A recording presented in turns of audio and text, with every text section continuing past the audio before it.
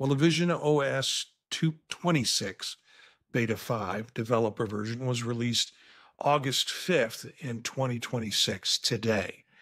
And if you look at the Beta 5, it pairs with the Xcode 26 Beta 5 for developers, ensuring alignment between the SDK and runtime. It includes incremental UI and accessory fixes, building on the previous improvements or prior improvements that were in beta 4 version of it. So both in both cases, these betas were basically stability and bug fixed focused with no new user features that you're going to find in beta 4. I saw earlier today that Eric was playing around with doing a new persona, which is one of the changes that we see in this OS 26 that is going to come out. And so he might have found something, but I think it had to do with glasses and applying glasses and maybe different glass frames available.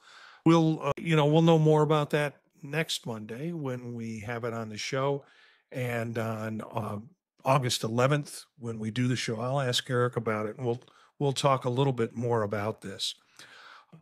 The general opinion is this is a great seed for the final QA testing ahead of a public domain release or a public release of OS 26. There's really no new features, but it's kind of a joke, an inside joke. Expect it to be snappier and smoother. The irony is there's been a lot of reports that with each successive beta in 26, you do see sort of a smoother system across the board with it. No new features, but a smoother experience overall with the existing visionOS 26 capabilities. That's what's new with the beta 5 of the developer version of visionOS 26. And, they're rolling these things out every 2 weeks. So we might see kind of the near final version of it that will then eventually be released